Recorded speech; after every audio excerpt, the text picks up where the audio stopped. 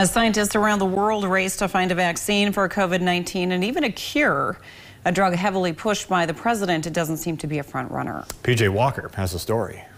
Back in March, we met an infectious disease doctor from North Dakota on the front lines looking for a cure to coronavirus, studying the drug hydroxychloroquine and its effect on people that contract the deadly virus. Since March, we've completed 2 randomized controlled trials, one looking at hydroxychloroquine and being able to treat early COVID-19 disease, and the other one looking at hydroxychloroquine as post-exposure prophylaxis, meaning that you're trying to prevent developing disease after getting exposed. President Trump has been a longtime supporter of the drug, even after some of the country's top health experts said otherwise, like Dr. Fauci. Hydroxy has tremendous support, but politically it's toxic because I supported it. If I would have said, do not use hydroxychloroquine under any circumstances, they would have come out and they would have said it's a great thing. Dr. Fauci recently shared that a study using hydroxychloroquine at the Henry Ford Hospital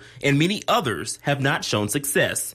The same is for Dr. Skipper and his team at the University of Minnesota. Both trials found essentially the same thing, that hydroxychloroquine was not able to effectively either prevent progression of disease compared to placebo, or prevent disease after exposure compared to placebo.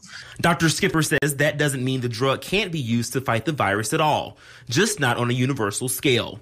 Instead, it may be effective in certain populations, like healthcare workers who could take the drug and it would prevent them from getting it. He says although they weren't able to find a cure, others are working hard for vaccines to end the pandemic. Reporting in Minot for KX News, I'm PJ Walker. Dr. Skipper says other medications are being looked at that could cure COVID-19. And stay tuned. Coming